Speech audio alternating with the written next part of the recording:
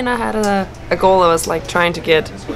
or do better than I did last year here at this meet, and I succeeded in all my races. So the goal was to do around 24-25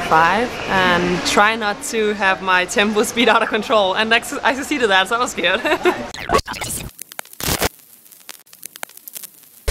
I mean, I trained in Nice in France with Yannick Agniel, and when he moved here I talked a lot with him about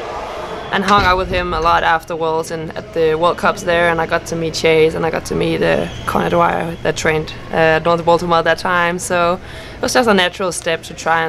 and see if that would work out for me. It was for me to try something new and figure out what I wanted to do with my swimming career, and